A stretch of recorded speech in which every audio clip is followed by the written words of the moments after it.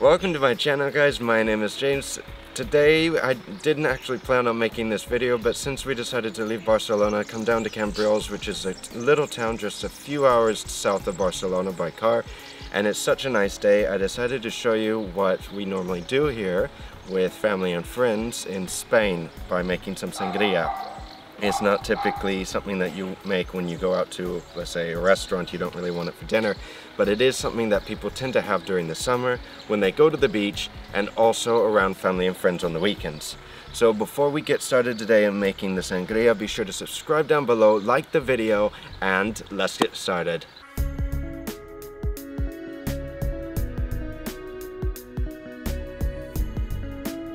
We're gonna make some simple syrup first, so we can get that out of the way. And it helps making a simple syrup. You can add sugar to it, but it just helps incorporate the sugar a little more into the mix. So for the simple syrup, we're just going to be using about 3 tablespoons of sugar and then equal parts water, so about 3 tablespoons of water. You're gonna add this into the water, bring it up to a little bit of a boil until the sugar dissolves, and that's it. Let this cool after it's finished. Alright, so as you can see, for the ingredients that we're going to use today for sangria, we have a lot of ingredients, and typically it's a very fruity drink, so we have lots and lots of different types of fruit. We have some oranges, we have some apple, we have lemon, we have some, this is called melocotón or peach, as well as a pear, which is, we're going to peel the skin off, some fresh mint, some cinnamon, as well as a grapefruit.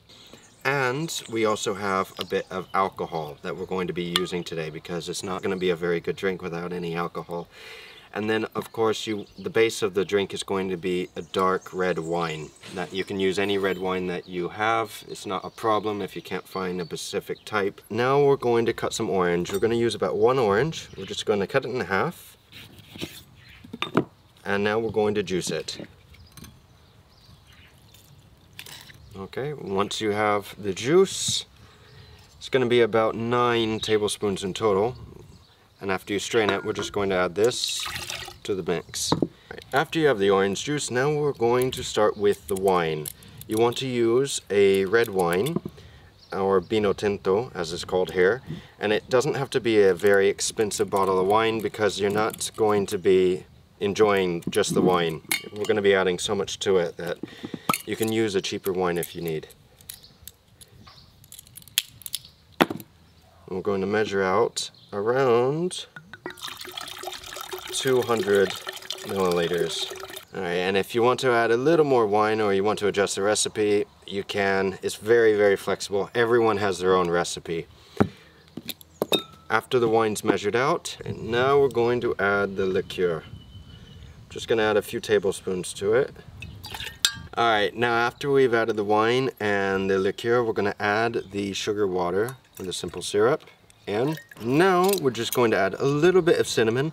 You can use powdered cinnamon if you want, or you can add the sticks of cinnamon in. The powder just helps absorb it. It helps flavor the wine a little more. Now we're going to take our lemon, and this is actually quite a big lemon, so we're only going to use half of it, and we're going to zest it. You want to clean the skin first of the lemon, like always. I'm just going to peel. Alright, now for the fruit. We're going to take the other orange and we're going to cut it into segments. So you can do that by cutting off the top, cutting off the bottom, and then we're just going to use the tip and we're slowly going to cut around the orange. You can do the same thing for most fruit, actually. Oh, this is a juicy orange too. After you peel it, I'm going to use my chef's knife because I have enough practice. You actually want to use a paring knife with this. You can use a little knife. You see these little segments here? These are individual segments that we're going to cut out and we're going to cut whole. So you can just cut down to the end. And there are 2 ways you can do this. This way is easier with the big knife and just take them out. Or if you're using a paring knife, you can cut down. You're going to twist, cut a little bit, twist, and just pull out, just like this. And we want to do this with every segment. So now we're going to do the same thing as with the orange. We're just going to cut it on segments, and it's a little easier. So if you can see these lines, it's a little easier with this because it's red. You can cut down on both sides and take one segment out, and it comes out clean with both sides. Very easy. Alright, so after we segment the fruit, now we're just going to peel an apple and pear, and we're going to cut it into wedges. You want to use Granny Smith apples if you can get them, because they have a very bitter flavor, so it helps with this. We're just going to cut this into segments.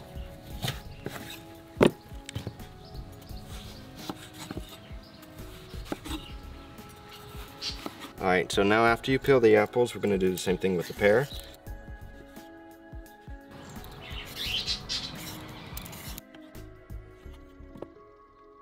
Okay, so once you either peel this apart, or like this one is a little green, so I can't use all of it. Alright, so now if you cut everything, you've cut all the fruit, we're going to add this to the wine, including all the juice. We're just going to add this in, all the segments, all the apple segments as well. If you want, you can leave these apples, and you can leave the skin on. You don't have to peel everything. Now we're going to add a decent amount of mint. Just gonna add about all this as well. If you need to add a little more liquid to it, you can if you want. Now what we're going to do is we're going to let this sit. We're going to put this in the fridge for 1 hour. You're going to put some ice in it when you want to serve it.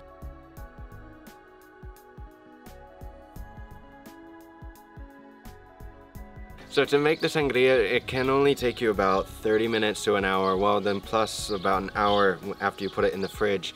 But once you're done, it's very easy and is very, very tasty. And if you want, you can take all the ingredients that you made, all the fruit, and actually plate them and eat them as well, because you don't want anything to go to waste. It's not just for flavoring, and you peeled everything, so why not? But it's a very, very tasty drink to have with family and friends, and especially during summer. So if you like this recipe and if you want more recipes, be sure to subscribe to my channel if you haven't already, like the video, and if you have any questions about Barcelona or, well, any food questions or anything like that, then be sure to ask me. Thank you for watching, guys. I'll see you again soon as I get back to Barcelona.